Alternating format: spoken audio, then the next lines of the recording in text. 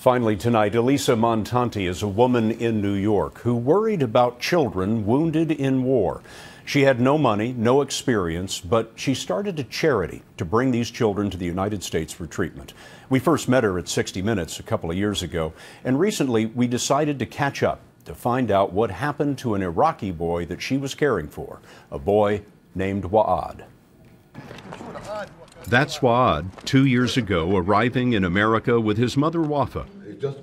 Elizza Montani brought them here after an American soldier told her Waad's story. He was walking with his friends, and they were kicking a bottle.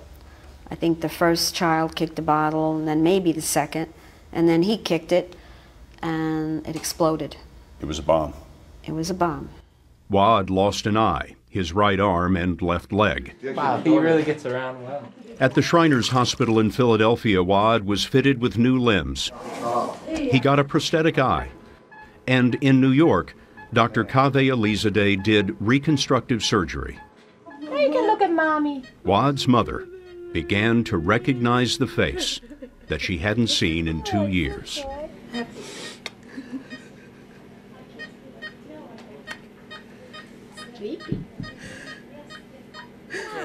After our 60 Minutes report, donations flooded in to Montani's shoestring charity.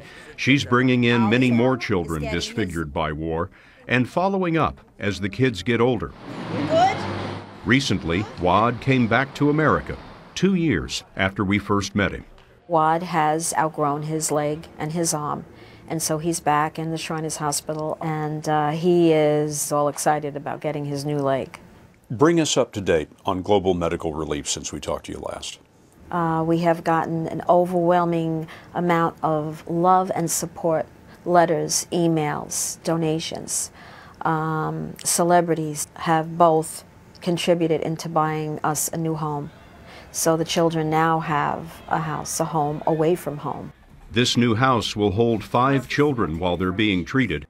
As for Waad, he'll soon be going back home to Iraq. Oh, I love you. Tell me about Miss Elizza and what she's meant to you. أنت شنو رأيك بأليسا؟ أحبها. He said, I love her.